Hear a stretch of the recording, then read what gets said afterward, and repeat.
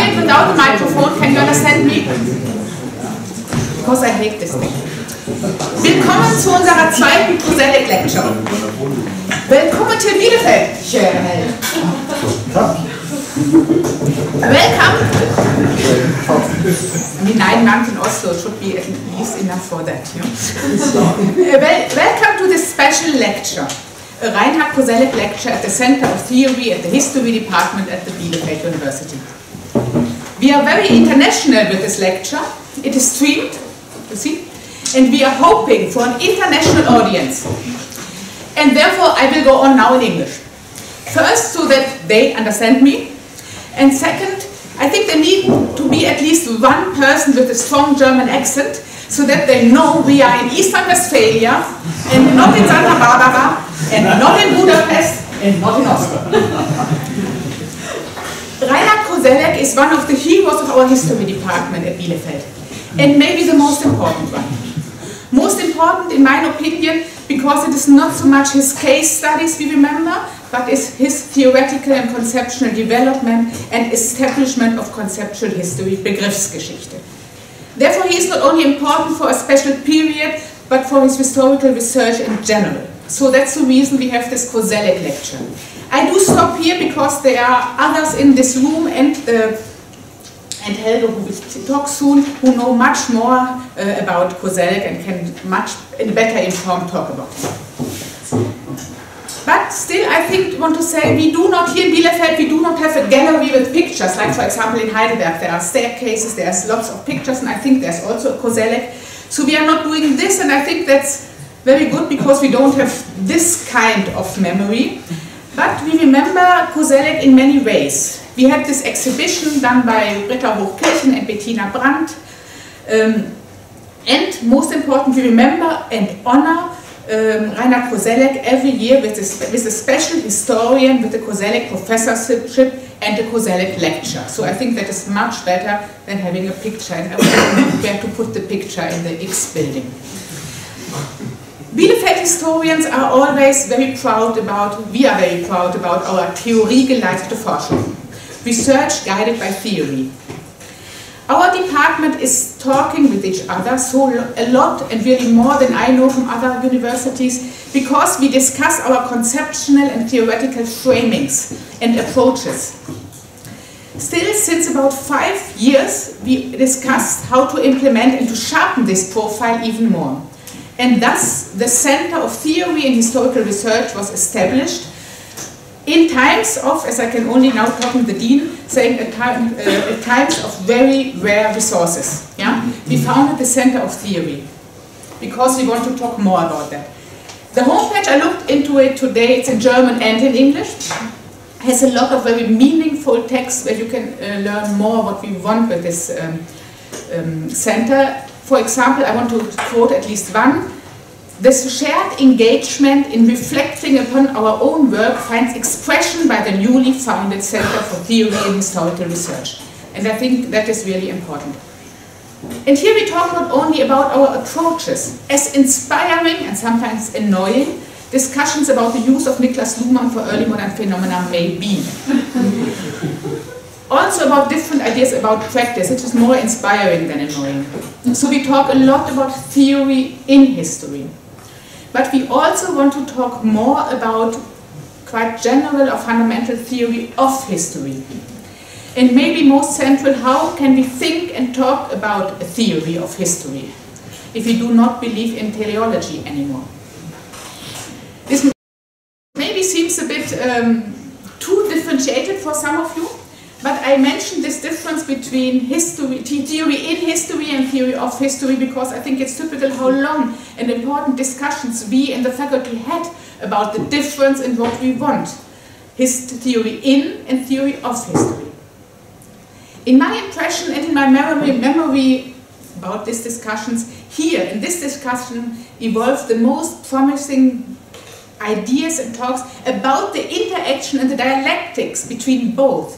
Between how to use and do theory as a historian about history. In theory, so it was a long day, it started at 9, this is an art, about theory in history and theory of history. And these discussions across epochs and our specific orientations, this is what is a special atmosphere in Bielefeld, in my opinion. And this is, by this, maybe a regional province here, but intellectually it does not feel provincial at all. We have in our Center of Theory many activities. Again, please look at the homepage, it's very nicely written there and very well informed. But it can be only said again and again, there is also funding for special theory-oriented workshops. Yeah? So there is money in this center, not so much, yeah, rare resources, but there is some. For really special theory-oriented workshops. We meet 3 times in every semester. We, meaning really the whole, everybody in history, the history department. We meet 3 times in every semester for papers that are more specifically about theory and theoretical approaches. And this is one of these occasions.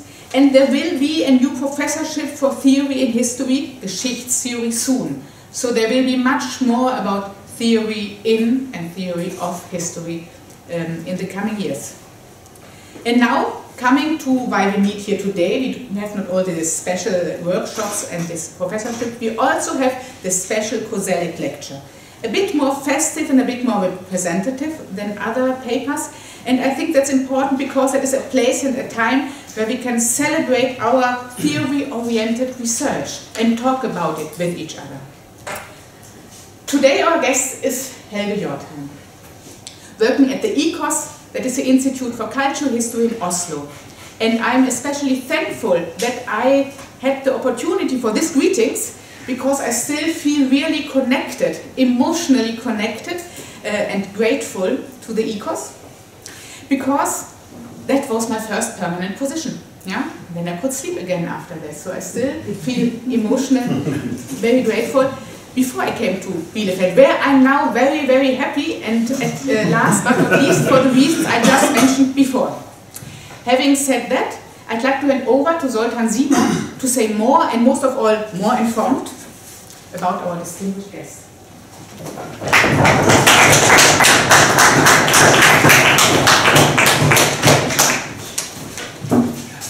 Okay, hello everyone. I think I will go talk to the microphone because I tend to be the opposite of loud. Hello.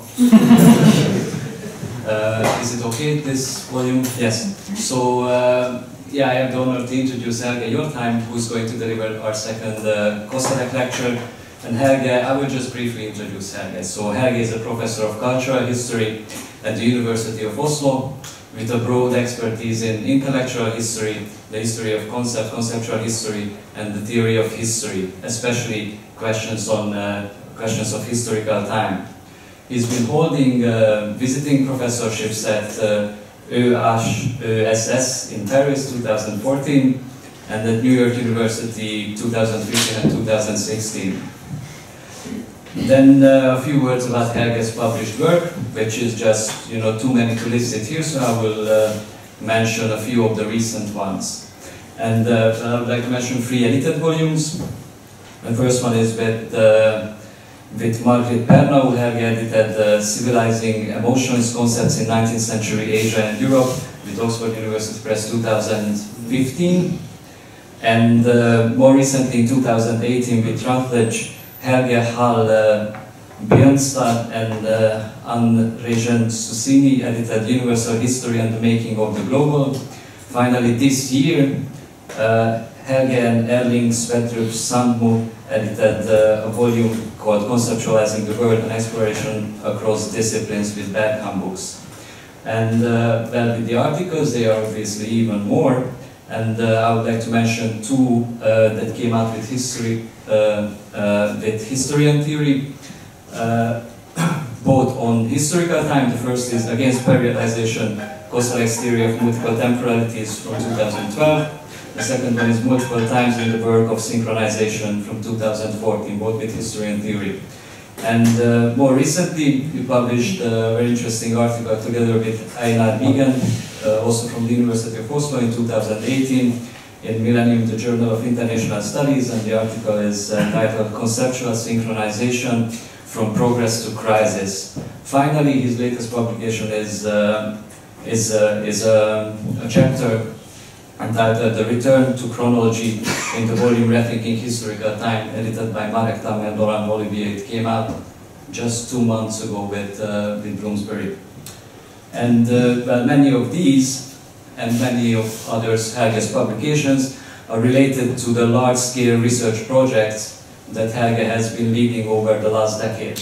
It started with the Kultrans project, Cultural Transformations in the Age of Globalization, that was running between 2009 and 2014, which was succeeded by the next project called Synchronizing the World, Globalization of Multiple Times, from 2014 to 2018, and since then there is the ongoing project called Lifetimes, A Natural History of the Present, and it's going until 2023. And the project investigates how scales of time and scales of life come together to form temporal arrangements that impact political, social, and technological changes, past, present, and future. And today's lecture, Times of Nature, Times of History, Koselleck in the 21st Century, it even rhymes. The lecture will bring together the concerns of the latest project of Lifetimes with Helge's long-standing work on historical time and Koselleck. And it's prepared specifically for this occasion, so it's going to be a kind of a premiere. So please everyone welcome Helge Jordheim.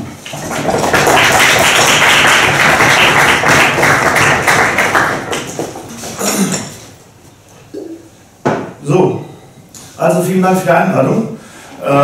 Es freut mich sehr, hier in der Welthauptstadt der Geschichtstheorie zu sein wieder. Besonderer Dank geht dann an Sultan Simon und Lars Weile, die das alles in die Wege geleitet haben, wobei ich dann ins Englische wechsle. Ich werde aber versuchen, das so ein bisschen zweisprachig zu arbeiten, zum einen in meinen Slides, und dann nachher in der Diskussion können wir auch das auch zweisprachig machen, das ist schon gut.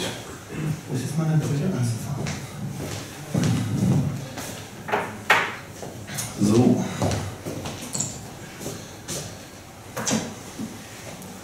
Ich werde 50 Minuten also reden und dann hoffentlich kommen wir nachher in der Diskussion.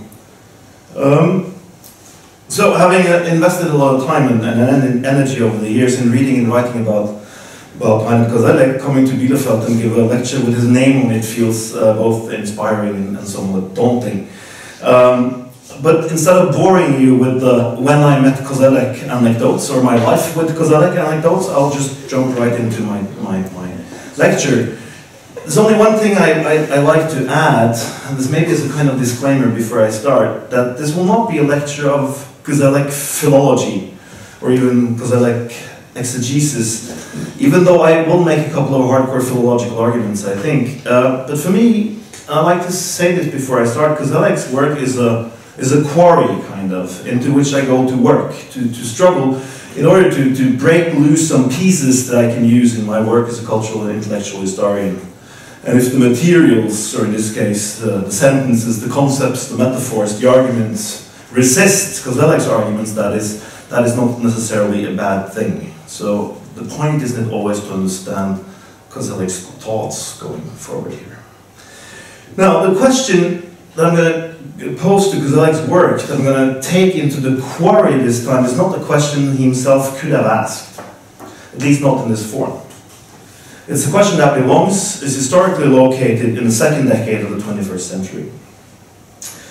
In 2017, 1,564 scientists from 184 countries issued a warning, indeed a second warning, it's already a first one, published in the journal Bioscience, that mankind has unleashed a sixth mass extinction event, where many current life forms could be annihilated by the end of the century.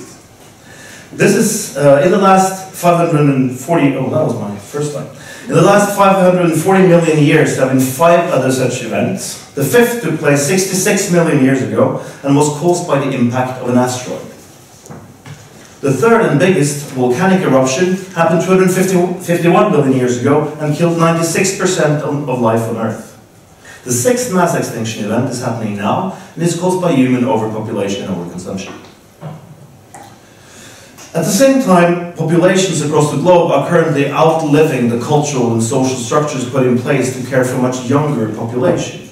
In Europe, the proportion of people older than 65 is approaching 25%, and in Japan, the average life expectancy of women is now 86.5 years. That's the highest in the world. Now, the question then is, in what time do these events like these, the sixth mass extinction event, population aging, those of climate change, rising sea levels, genetic engineering, take place? If they take place in history, what is this history? What is this historical time which can encompass all these chronologies and different forms of life? If they take place in nature, what is this nature? What is this natural time that's able to include all of this? As you're probably aware of, the contemporary historian who's most effectively asked similar question is Dipesh Chakrabarty in his two essays, The Climate of History from 2008 and Anthropocene Time from 2018. Whereas the first is the most quoted, the second may be the most interesting. Why, Chakrabarty asked, is it so hard for historians to think and write about the Anthropocene? Or in general, as he puts it, about questions of geological time. These questions, he goes on, keep falling out of view, and the time of human world history comes to predominate, with the effect that we do not take into account Earth history processes that outscale our very human sense of time, and do not quite see the depth of the predicament that confronts humans today. End of quote. Chakrabarty goes on to offer several examples of how ongoing debates about climate change and geological periodization fail to reconnect, as he says, human-centered and planet-centered time. That's a paraphrase from the Earth system scientist Jan Solzevich. But in spite of this universalistic planetary scope, Chakrabarty's question is still too limited, I think, since it remains fully encompassed in this particular version of geological periodization, the Anthropocene. In other words, the questions he's asking only engages with one alternative timescale to human history, the geological, reaching some 4.5 billion years back in time if we consider the age of the Earth, some 13 billion years if we consider the universe. But there are other events that cannot be grasped by historical time either. Every day, about a dozen species go extinct, 1,000 times the background extinction rate due to human activities. What kind of event is this? And how can it be inscribed into history? So these are the questions I take with me when I today enter into the quarry of Koselleck's works in your company.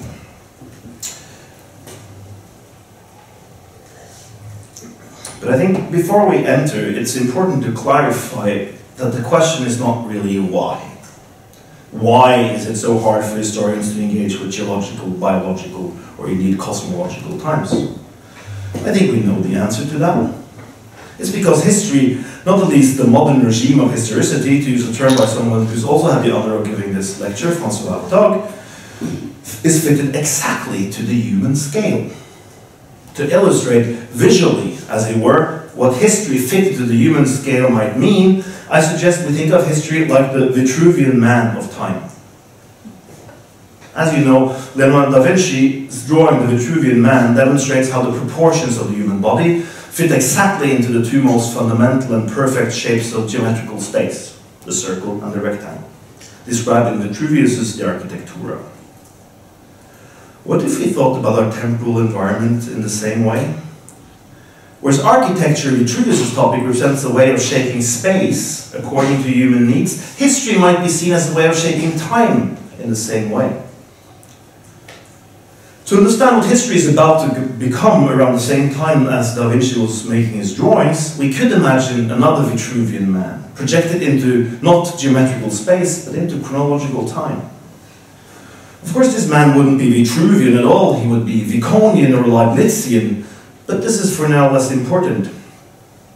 According to this analogy, the proportions of history are human proportions, durations, intervals, rhythms, and speeds. And one of the most radical versions of this anthropocentric time can be found, I would argue, in Koselleck's work. It even has a visual representation, a man-like figure connected to it. Not the Vitruvian man, but the Roman god Janus, with his two faces. If anything like a Vitruvian man of history exists, it must be this figure, the face of Janus. In his 1972 introduction to Geschichtliche Grundbegriffe, Koselleck deploys this exact image to describe Sattelzeit. In this period, he writes, concepts carry ein Janus-Gesicht, a Janus face. And he goes on, facing backwards, they signify social and political realities no longer intelligible to us without critical commentary. Facing forward, to our own time, they've gained meanings that can be explained, but that we can also understand without explanation. Only a couple of years later, in one of his most famous essays, these two directions, the backwards and the forwards, will gain new names. In the conceptual pair, that's the first coinage by Koselleck to catch the attention of historians outside of Germany. The backwards becomes Erfahrungsraum, space of experience. The forwards Erwartungshorizont, horizon of understanding, of expectation. And thus, by means of this phenomenological shift, time itself becomes absolutely absorbed in the anthropological, in the world of the human. Whereas past and future could still contain elements that lie outside of the proportions, to use Da Vinci's word, the temporal proportions, or the scope of the human, experience and expectation cannot, at least not in any immediately graspable way. All past is predicated on experience, the backwards case. All future on expectation, the forwards case. Or as Koselleck puts it in the same essay, there's no history that could be constituted independently of the experiences and expectations of active human agents. And he continues, accordingly, these two categories are indicative of a general human condition. One could say that they indicate an anthropological condition without which history is neither possible nor conceivable. The conditions of possibility of real history are, at the same time, conditions of cognition. Experience and expectation are two categories appropriate for the treatment of historical time because of the way that they embody past and future. Clearly, there are a lot of problems with the analogy between the Vitruvian man, the Roman god Janus, and the concept of history. Not least, it offers another example of how representations of time is absolutely predicated on spatial imagery, a returning topic in Koselleck's writings. Also, the anthropocentric foundations of history have been exposed in much more sophisticated ways than this. For example, by Eva Domanska in her work on posthumanism, and Daniel Lord Smale in his writings on deep history, only to mention two examples. What the Janus phase reminds us of, however, is that with his theory of space of experience and horizon of expectation, Koselleck has offered one of the probably most explicitly anthropocentric theories of history still in use. By which, we also know this from St. Augustine, of course, the entirety of time is enclosed in the human mind.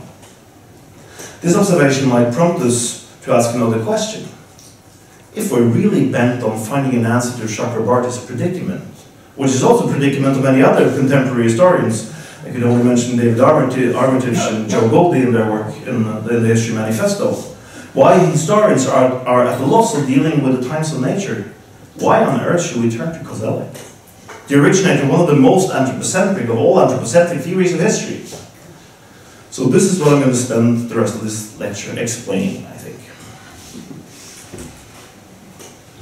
Sound okay? Speed okay? Good. So the short answer, I think, to this question is that in his entire career as a historian, Koselleck remains intensely interested, preoccupied, I would even say obsessed by nature. Where in more academic terms, Fernand Braudel aside, I know no other social, political, or intellectual historian from the post-war era who's had a similar systematic interest in nature, natural times, and indeed natural history than Koselleck. I know this is a big claim, and there's many of you who will protest, and you probably should, but anyway. And that includes other white males of the period, Michel Foucault, Quentin Skinner, J.J. Pocock, as well as Koselleck's colleagues in Bielefeld University, Hans-Ulrich Wieler, and in France, François Hartog. Even if you move beyond white male historians to cultural and historical theorists like Aleida Assmann, or to the already mentioned Dipesh Chakrabarty, whose interest in nature coincides with climate change, I think the argument stands. One obvious exception would be Hans Blumberg, but that's a topic for another lecture. But you're welcome to prove me wrong. Now, in addition to rereading Koselleck as the harbinger of a new form of natural history, this is what I'm going to do. I will also make a second related claim that in the span of his work, Koselleck changes his view on nature. Finally, before I move from telling to showing, I can add that in preparing for this talk, I was surprised at exactly how pervasive his engagement with nature really is and how deep it goes. But I will start with something that isn't deep at all, it's superficial and indeed in your face. As you will all recognize, these are the covers of the 2 volumes of collected essays that were published during the last years of Koselleck's life. The second one came out just after he passed away. Since this is not a lecture on intellectual biography or Koselleck philology, I will be less interested in how involved Koselleck was in designing the covers for these 2 books. I'm sure there are other people in the room who knows more about this than I do, and I would love to hear about it.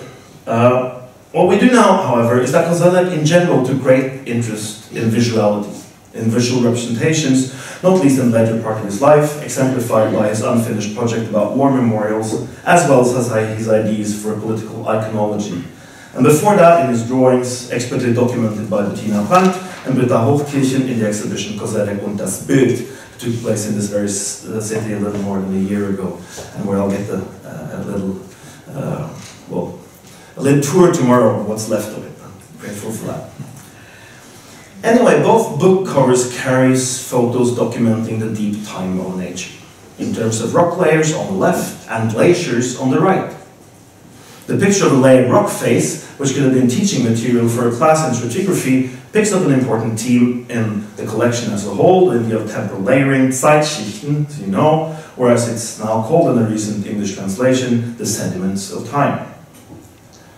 As far as I know, Koselleck makes no similar use of glaciers as a structural metaphor for his thinking. Hence, in this case, it's up to the readers, us, to make the connection between the title Begriffsgeschichten, conceptual histories in plural, and the glaciers on the cover. But I'll leave that to you for now, and I don't think it's too hard, actually. I just want to make one more observation about the covers at this point. The cover photographs was taken by Bernhard Edenmeyer, Germany's probably most famous natural photographer. He was educated as a geologist and became famous for making aerial photos of the surface of the Earth. A French geological magazine has described his photos as the print of time on the skin of the Earth. So here's the original photo that for some reason was mirror inverted for the cover. Edenmeyer's most famous book, Earth Song, was published in 2004 and documents the Earth and its morphology from the point of view based on pattern recognition. These patterns overlap somewhat with what Koselleck calls Wiederholungsstruktur, structures of repetition, which I'll return to later in the talk. So I'll leave these covers for now, just encourage you to think about for a comparison. Covers of other history books that you know about, featuring events like the French Revolution, Prussian state building, the Second World War, and historical figures like Friedrich the Great, the Große, Herder, and Goethe. Which is just another way of saying that I don't think there's anything coincidental about the selection of cover photos for the 2 volumes of Koselleck's essays, whether it was he who selected them or not. The motifs from nature, the rock face and the glaciers were selected because these books are about nature. But in what ways?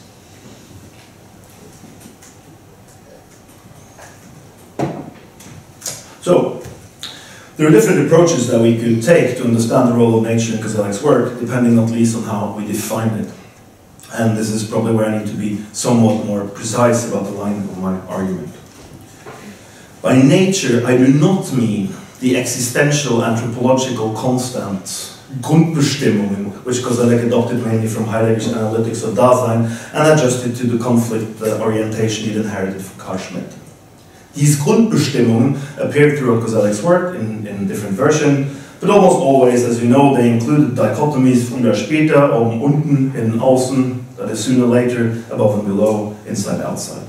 Together they make up what Koselleck refers to as conditions for possible histories, which again form the core of what in reference to Joyce's terms is historic.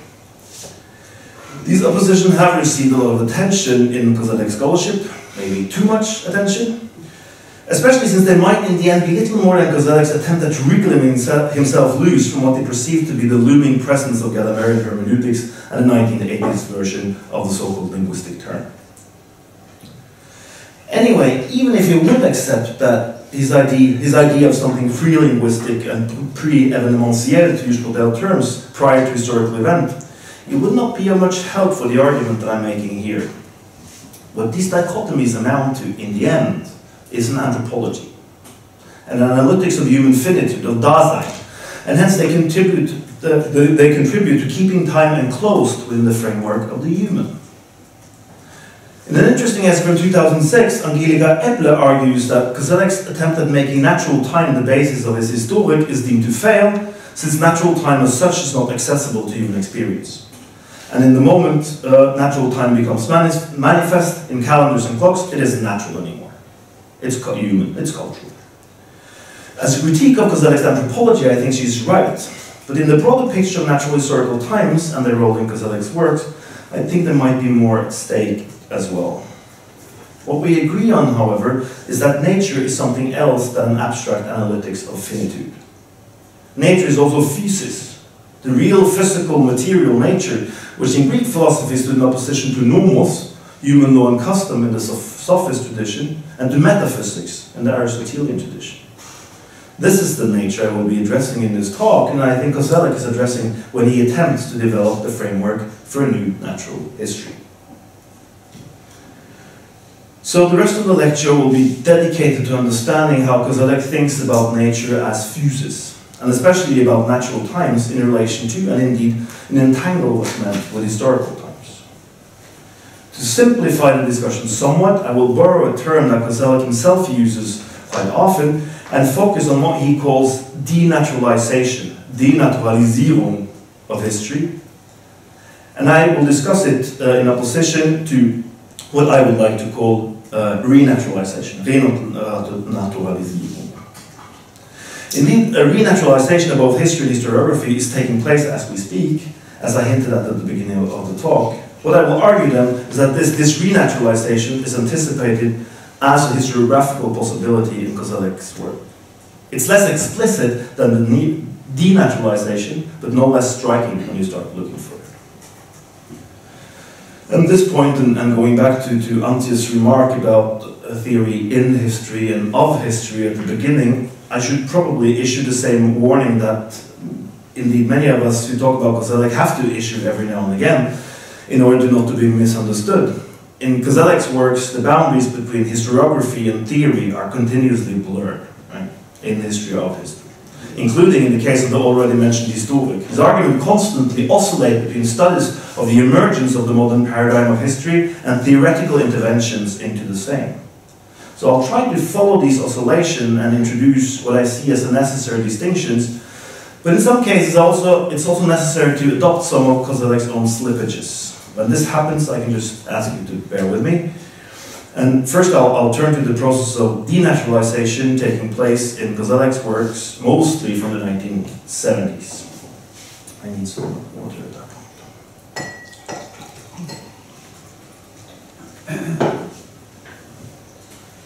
Okay. So my discussion sets off with Vergangene Zukunft, Futures Past, first published in 1979, and assembling essays from the preceding decade, often composed in response to his work with Geschichtliche Grundbegriffe. In this collection, denaturalization operates both in the history of historiography and on a theoretical level, I will claim. It is here, I argue, that nature emerges as a blind spot in Koselleck's works.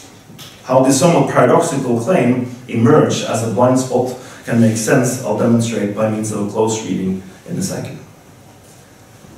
In the preface to Vergangene Zukunft, Koselleck describes how historical time splits up in different social and political actions, or units of action, Handlungseinheiten, as he calls it, drawing on chronological terminology, tied to concrete, acting and suffering people, as well as their institutions and organizations, end of quote. All these units of action, he argues, in the tradition from Leibniz and Herder, have their own inherent processes of completion, Vollzugsweise, with a specific temporal rhythm. As examples, he lists public holidays and festivals, working hours, etc. Therefore, he famously concludes, the following will attempt to speak not of one historical time, but of several superimposed one upon the other. And as a support for this claim, he quotes Herder. In Herder's emphatic words that Herder aimed at Kant, in reality, every mutable thing has its own inherent measure of time. This will persist even if no other were there. Never do two things in the world have the same measure of time. In other words, there are, one can say it earnestly and courageously, in the universe at any one time innumerable different times. Many of you will recognize this quote from Herder's Metakritik of Kant's New Critical Philosophy, published in 1799, in which the theologian, philosopher, critic attacks Kant's idea of time and indeed space as force of Anschauung, human intuition, projected onto the world. On the contrary, Herder argues time is not an intuition. Neither is it a thing in itself, as Newton had recently argued. Time is inherent in things and processes. These have their own durations, their own speeds, their own rhythms. That Koselleck agrees in his claim follows from the arguments he's just made about units of action, institutional organizations, and their inherent rhythms. But the striking thing at this point is not what he includes, but what he omits from Herder's original text. What these 3 points, ... are really hiding. My pulse, my step, or the flight of my thoughts is not a temporal measure for others. The flow of a river, the growth of a tree cannot measure time for all rivers, trees, and plants. Lifetimes of elephants and the most ephemeral are very different from each other. And how different are not the temporal measures on all planets? So when Koselleck quotes Herder in support of his idea of a shift from historical time in singular to historical times in plural, he explicitly, in his own text, brackets and omits nature. And not just any part of nature, this is nature in its entirety, right? From the small to the large, from the slow to the fast, from the most durable to the transitory. Covering more or less the entire life scale, the entire scala naturans, from the mineral kingdom of the rivers, the plant kingdom of the trees, the animal kingdom of the elephants, and the human. All conceived in terms of relative differences on a scale, or rather on 2 scales. The life scale, scala naturans, and a time scale, from short to long, from fast to slow. When they combine these time scales and life scales, form what I, with a quote from the same Herder passage, will call lifetimes. I will come back to this quote at the end of the lecture. At this point, to cut up Herder, quote seeks mostly to illustrate, in a rather simplified, sort of philological way, how historical time is brought into existence by means of bracketing nature in all its manifestations, thus denaturalizing history. To Koselleck, however, this denaturalization is not even primarily a theoretical gesture, but a historical process described and analyzed in many of his writings. And I'll go through some of it.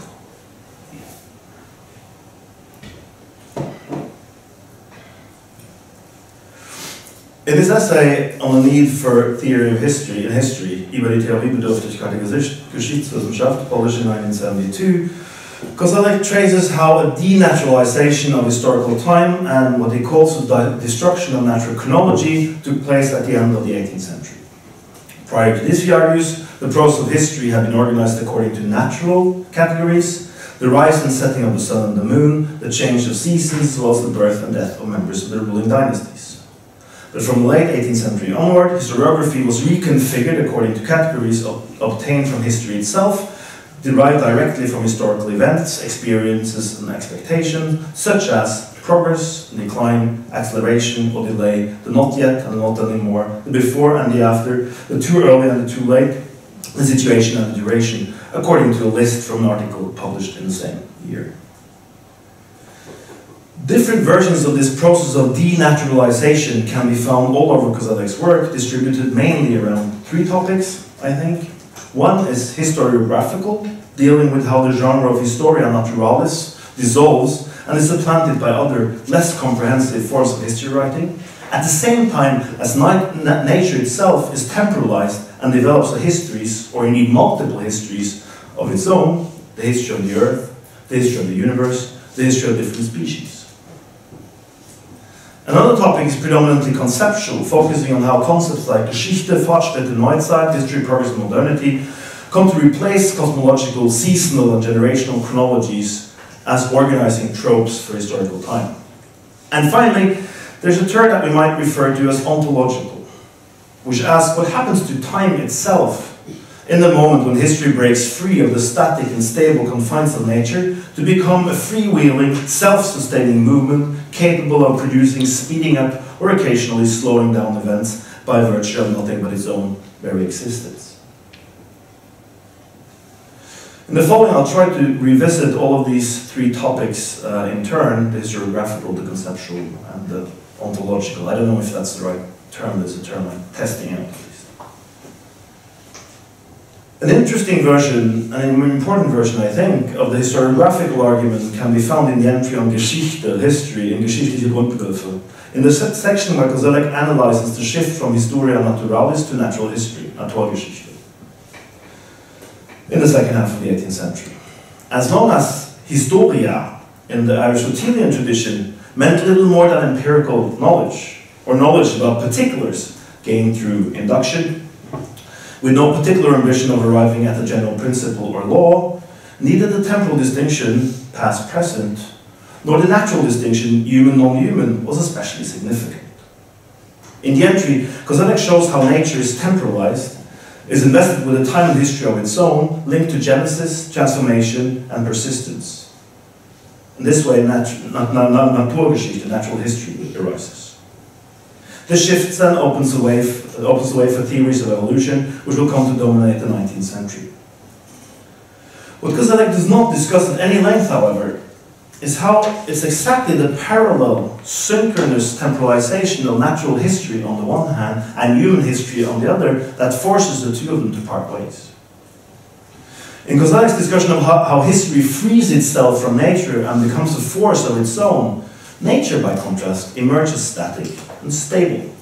In other words, the reason why history with a big H, history as collective singular, is shaking off all the other forms of life belonging to the Aristotelian Historia and becoming a history of humans and humans only, is that it starts moving from the past through the present into an unknown future, increasingly picking up speed, increasingly accelerating. And this movement is necessarily linked to human hopes, memories, and actions, or if you like, to expectations, experiences, and expectations. So, what Koselleck does not pay much attention to then, at least not until much later in his work, and I'm going to come to that later in the talk, is that the temporalization of nature is part of the very same process. Or rather, what he does not do, at least not initially, is to bring the argument that he develops in the entry in Geschichtliche Grundbegriffe about the temporalization of the Historia Naturalis and the rise of Naturgeschichte into the more general discussions about the emergence of history in the modern sense. As studied in large detail by historians of science like Martin Rudwig and Roland Rappaport, natural history also goes through a process of temporalizations at the end of the 18th century. But whereas the temporalization of nature found its primary disciplinary form in geology, which organized itself around a deep and multi-layered time, the temporalization of the human opted for the singular, homogeneous, more or less Newtonian time of progress, in connection with dreams of an origin of mankind some 6,000 years ago. Whereas geology opened up to a field of different forces in the evolution of the Earth, Neptunus giving priority to water, Plutonus to fire, history took refuge in nations, cultures, and individuals. At this point in his work, in the 70s, Koselleck appears to ignore the fact that his disciplines of choice, history and politics, exist within a larger order of knowledge, which also took shape during the Sattelzeit, and which includes other distinctly historical knowledge projects, such as geology, biology, cosmology. And these are knowledge projects which we now need to recombine in order to write the histories of the Anthropocene. Moving from the historiographical to the conceptual, we realize that in Koselleck's studies of the concepts of progress, history, Neuzeit, Bildung, revolution, this process of denaturalization repeats itself again and again and again. Natural times give way to other genuinely historical times, for which these and other concepts are both indicators and factors. As such, they are linguistic and semantic symptoms for changing experiences of time, but they are also themselves part of this change, in the way they reconceptualize, thus restructure time. For instance, the concept of progress gives historical time a kind of linearity and homogeneity it didn't have before, and also, in some cases, a sense of direction. Finally, to the ontological. Probably the most systematic discussion about historical times and natural times become disentangled in modernity can be found in the essay Does History Accelerate? Gibt's eine Beschleunigung der Geschichte, first published in 1976, more or less at the same time with the other essays discussed here. My hypothesis, Koselleck writes, is that acceleration corresponds to a denaturalization of the traditional experience of time. In this essay, like in many others, Koselleck starts from the assumption that the human experience of time is largely dependent on nature, either cosmological nature in terms of the movement of the stars and the planets, or biological nature in terms of the human lifespan from birth to death, as well as the succession of generations in ruling dynasties, as well as among ordinary men and women. But in the Sattelzeit, factors are introduced into the human experience of time and history, which gives it, in Koselleck's words, a relatively large degree of independence from nature. And he adds, if progress is the first genuinely historical category of time, acceleration is a specific version of this progress. Due to technology-driven acceleration processes in politics as well as in communication, temporal rhythms and temporal progression emerge that cannot be derived from any time of nature or any succession of generations. End of quote. Everything changes at a faster pace than one would imagine and has become used to. Events and experiences stack up in ever shorter temporal intervals. Natural time, on the one hand, remains the same. On the other hand, remains the same.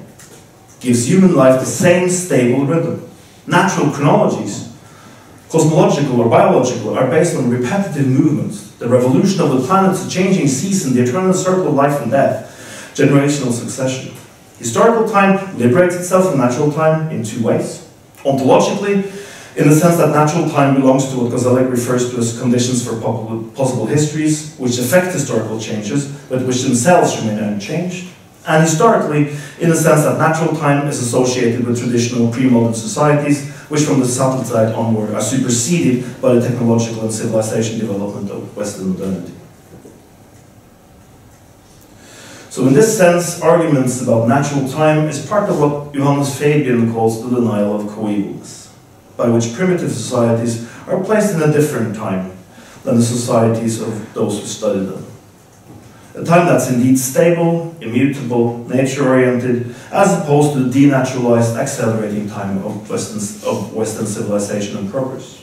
Thus, the questions of nature and natural time also play a central role in Koselleck's theory of non-synchronicity, Ungleichzeitigkeit, and the Gleichzeitigkeit des Unergleichzeitigen, which have led Achim Landwehr and others to label him a Eurocentrist, which content-wise is absolutely and trivially true, but misses the mark, I think. Now, to summarize the first part of the argument, the denaturalization part. In Koselleck's writings, especially from the 1970s, history in the modern sense is based on the denaturalization of time. Historical time, both in singular and plural, come into being when concepts of progress, future civilization, and others replace planetary rhythms, seasonal changes, and generational succession as the main organizing principles for social and collective times. Times become enclosed in the Janus figure of experience and expectation. However, to stick with Janus for a moment, this is only half the picture, half the face that Koselleck's work presents to us with respect to historical and natural times. Now I'll turn to the other half, which I tentatively have called or labeled renaturalization, and which seems to become more dominant in Koselleck's works from the mid-80s, 1980s onwards.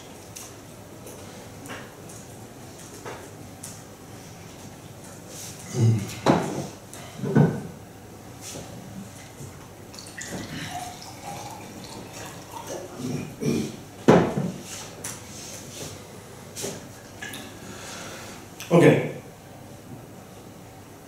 In response to the challenges to the discipline of history I presented to you at the beginning, I understand renaturalization as an attempt to reintegrate, re-entangle, if you like, the times of nature and the times of history. If we need a label for this project, we could think of it as a natural history for the 21st century. Attempts at writing these kinds of natural histories are taking place as we speak, in terms of large, comprehensive narratives adhering to labels like deep history, big history. These narratives have found a home in popular science, which in the last decades have been dominated by bestsellers like Yuval Harari's Sapiens and Homo Deus. But maybe this return of grand narratives isn't the best place to start. Personally, I'm not completely convinced that the best way to re-entangle natural and historical times in the writing of history is through the grandest of grand narratives. Or in the words of Daniel Woods-Mayo, to create, I quote, a seamless narrative that acknowledges the full chronology of the human past, which for him means bundling together the Paleolithic and the Neolithic. What I find in Koselleck is something else entirely, not so much acknowledging the fullness of the human past, but the fullness of time, or more precisely the fullness of the plurality of times, both historical and natural, both the human and non-human. For a renewed engagement of historiography with the natural, nature cannot be reduced to a stable, all but immutable backdrop to historical events, or in Koselleck's terms, a mere condition for possible histories, which aren't in themselves historical, which do not in themselves have a history. On the contrary, for nature to be reintegrated into historiography, it must bring along with it its full temporal richness. Across the whole range of timescales involved, from the billions of years since the Earth formed to the firing rates of neurons in the human brain, which is stipulated to be around 0.29 and 1.82 per second. The same goes for all the life scales, from the smallest to the largest, from the least complex to the most complex. In this continuity of what I call lifetimes, continuum of what I call lifetimes, certain forms of life combined with certain forms of times, rhythms, durations, and speed, as well as with technologies and concepts, to form more or less stable temporal formats and structures. To start responding to some of the questions I asked at the beginning, history, based on the collective social and political time, needs to reconnect with other lifetimes, distributed across this continuum.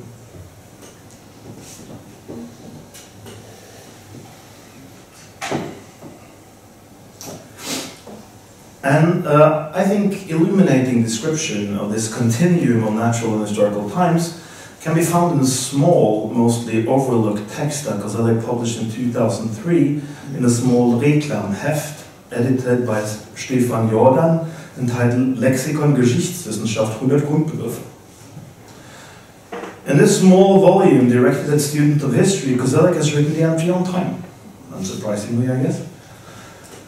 Most of the 5-page piece is rather traditional, mapping out the distinction between inner experienced phenomenological time on the one hand, outer cosmological, geophysical, and biological time on the other hand. But he also warns that this distinction cannot really be upheld, since natural times are registered, represented, and deployed in different ways in different cultures, and thus gain social and cultural dimension. So far, so good. In time research, this must be said to be rather familiar terrain. Then, in the second dichotomy, somewhat less predictable, but not very radical either, he distinguishes between directional and repetitive time. And as we shall see, it is indeed a question of repetition and repeatability, which became increasingly important to Koselleck in the last years of his life, that opens his work up to another kind of engagement with natural times.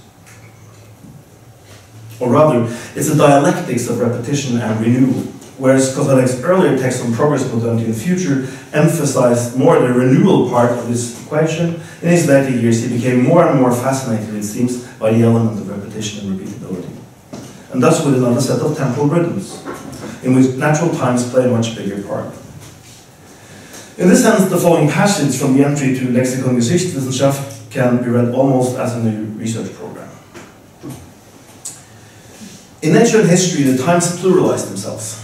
They are attributed to cosmic or social and political systems, which each lay claim on their own time. Different systems bring forth different times at the same time, the synchronous to the non-synchronous. These temporal determinations are dependent on the position of the observer, both in the natural and historical sciences. They cannot be brought down to a common denominator without contradiction.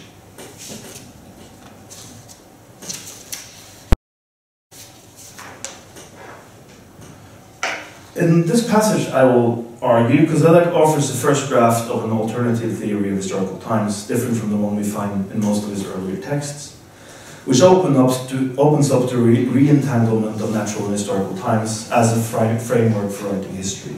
Even one of the most problematic tropes in his entire work, the Gleichzeitigkeit und Gleichzeitigen, seems to gain a new meaning. Envisioning here a plurality of times that cannot be broken down to differences of culture, language, and class, but instead brings in questions like, how can the long-term geological time of the Anthropocene be combined with the ever-accelerating times of local and global politics? But this shift in Koselleck's thinking, involving both the retemporalization of nature and the renaturalization of history, does not begin, of course, in this rather short and didactic text from 2003. Rather, this is where it finds its most condensed and maybe its most effective form. And I'm sure many of you will be able to trace these ideas of a temporalized nature converging with temporalized history to different texts in different parts of Koselleck's work, so I'll just offer one trajectory that I find illuminating. And at first it seems somewhat paradoxical, since it takes us back to a text that doesn't deal with time at all, at least not overtly, but with space. In 1986, Koselleck gave the concluding lecture at the Historiker-Tag in Trier. However, the lecture wasn't published until 2000 in the volume Zeitschichten, and then with the title Raum und Geschichte, Space and History. The essay is interesting for several reasons.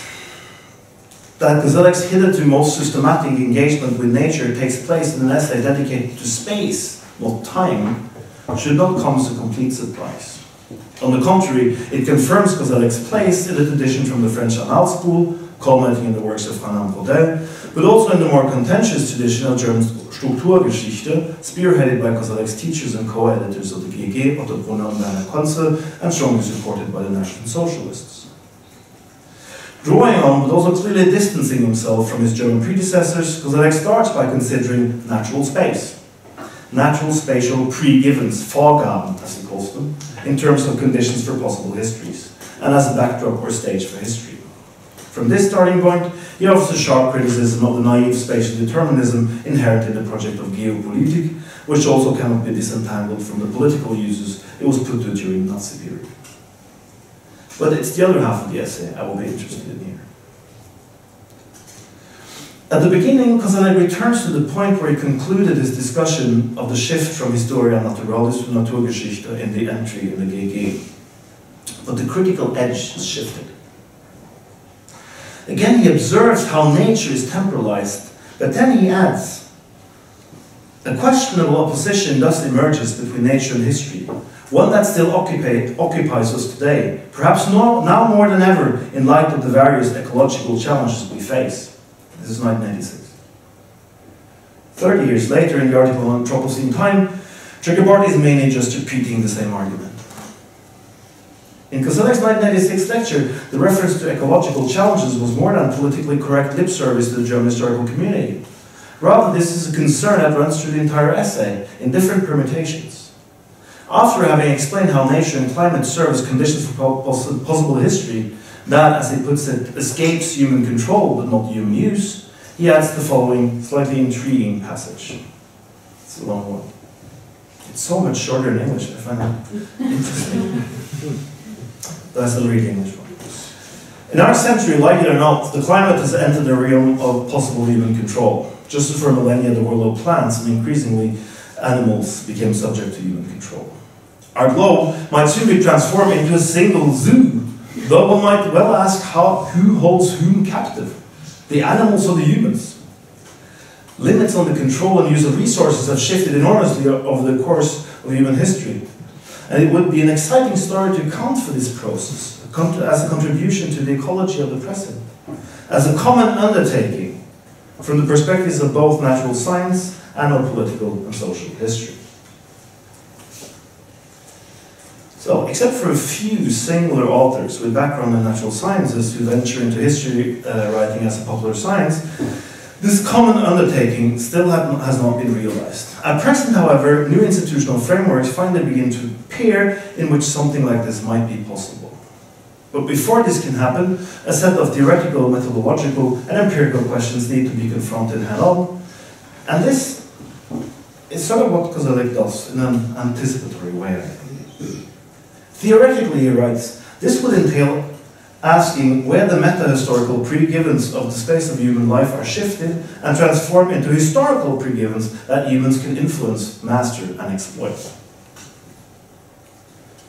Koselleck's own contribution to this theorization falls in the second part of the essay, where he, in his own words, attempts to correlate our question about spatial, meta-historical, and historical conditions temporally. What follows is a three-phase version of that long-term historical transformation that the geographer David Harvey, 3 years later, in his 1989 book, The Condition of Postmodernity, will call space-time compression. In this version, however, Koselleck's version, the theory of the shrinking world is expanded by Koselleck's own theory of acceleration, according to which the transformation of spatio-temporal relations takes place in ever shorter intervals. The first phase started 10 million years ago, when the first humanoids appeared on Earth. The second phase comprises the 30,000 years since applied art first appeared. This is all Koselleck. Finally, the third phase are the 200 years of modernity. Since 1986, these kinds of long-term summaries of the history of mankind, Jared Diamond's ones and you name them, have become one of the most popular genres of history generally, although it's rarely practiced by historians, but more often by biologists and geneticists. For Koselleck, as I read him, the decisive element is not the periodization of human history, but rather the temporalization of nature. The temporalization of natural space and time as conditions for human life. And this is emphasized by his two main empirical examples, water and air. In this process of space-time compression, he argues, the historical quality of the elements has changed. The historical quality of the elements has changed. It's quite an interesting way to put it, I think. Due to different forms of resource management, water has become more and more territorialized. Whereas in the case of air, it reminds us of the unity of our living space. Even more so, he adds, since it has become the carrier of our contemporary communication system. So this is not yet John Darwin Peters' theory of elemental media, but it's nevertheless an interesting take, I think, on the re-entangling of natural and historical times. The whole essay concludes with a plea for a new form of natural history. And I quote, recalling the fact that natural pre-givens of our lives may have longer or shorter durations takes us back to the teachings of history writings of old, which used to view nature and the human world as a single entity.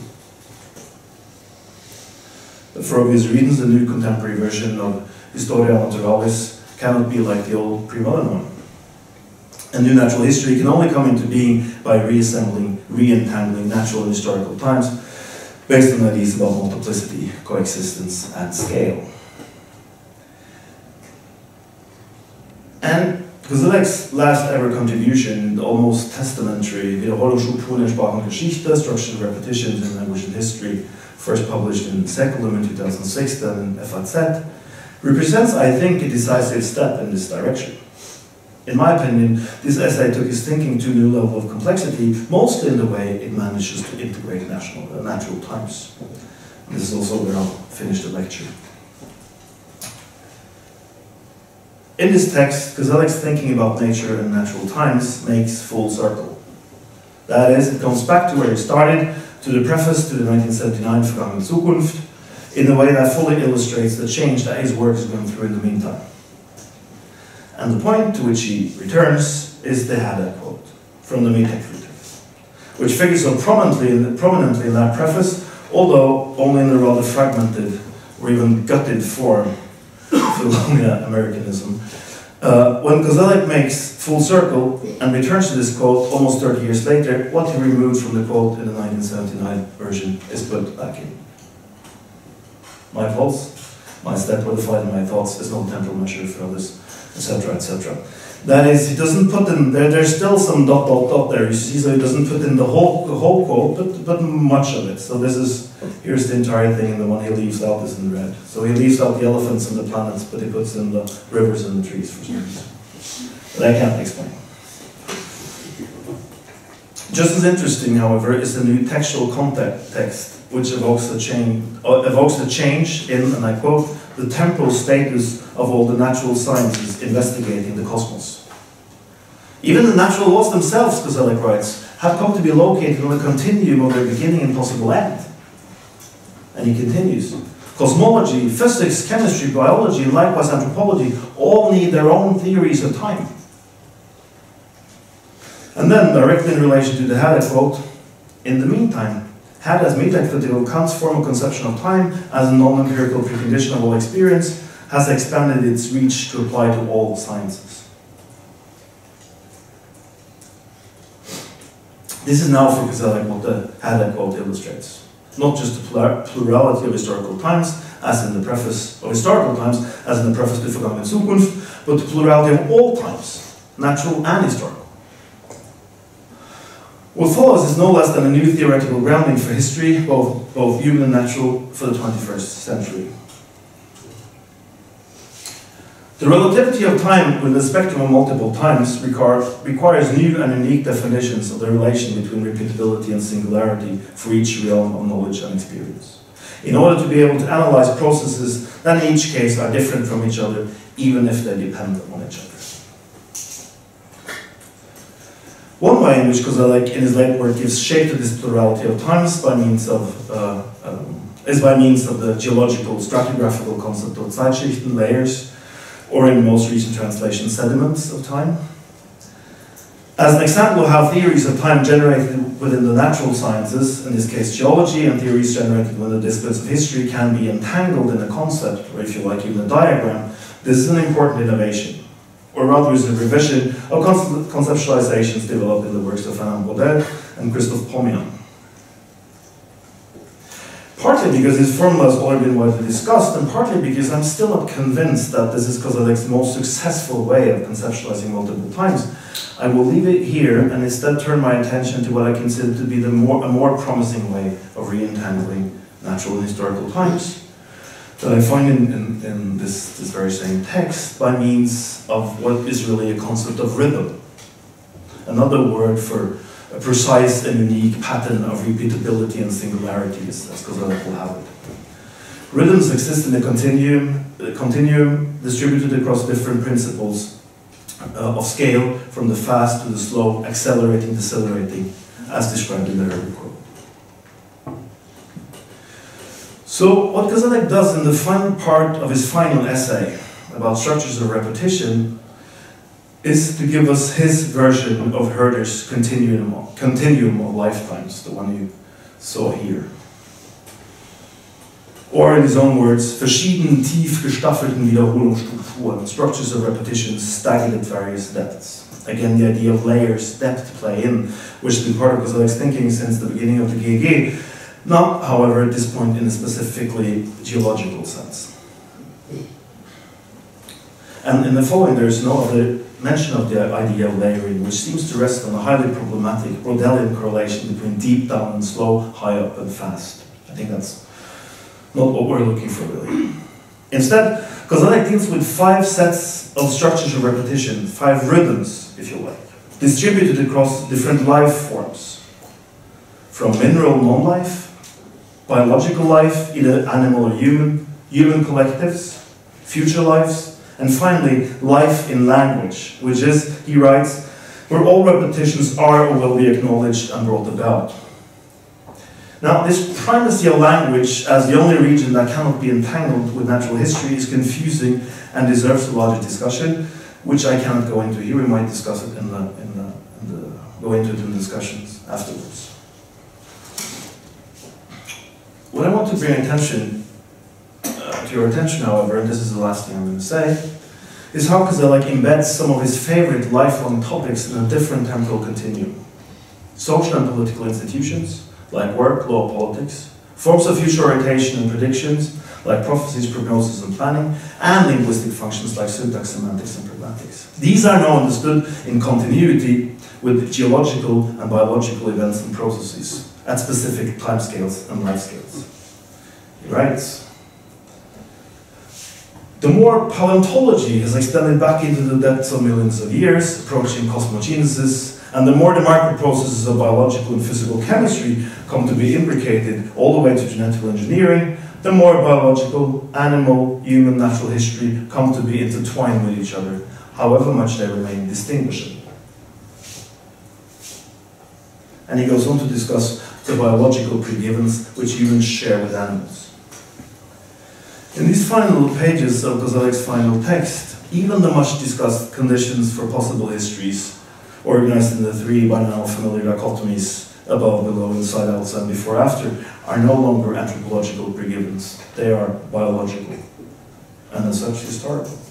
They are, in Koselleck's own words, determinations of difference that both humans and animals can intensify to radical oppositions. They characterize structures of self-organization and capability for actions, structures that continuously repeat themselves by generating singular sequences of events. He sounds like he's been studying cybernetics at this point, right? In this way, I would suggest the spell of the Vitruvian man of history, or if you like, the Janus phase of experience and expectation, is definitely broken. And a theoretical platform is established from which a new natural history can be launched. This new natural history might, in a not so distant future, even be able to write the history of mankind as a sixth mass extinction event in a way that would span 540 million years of history, include both asteroids, volcanoes, and indeed man, together with the dozens of species going extinct every day. Of course, Koselleck didn't write this history, not even in Nietzsche, and to be honest, I don't think he would have either, even if he would have lived to become 100. But that's why I think it's all the more important to include this program for a new Historia Naturalis in his already rich legacy, alongside Space of Experience, Horizons of Expectation, Begriffsgeschichten, and at least a handful of full-fledged theories of historical times. So, thank you for your attention.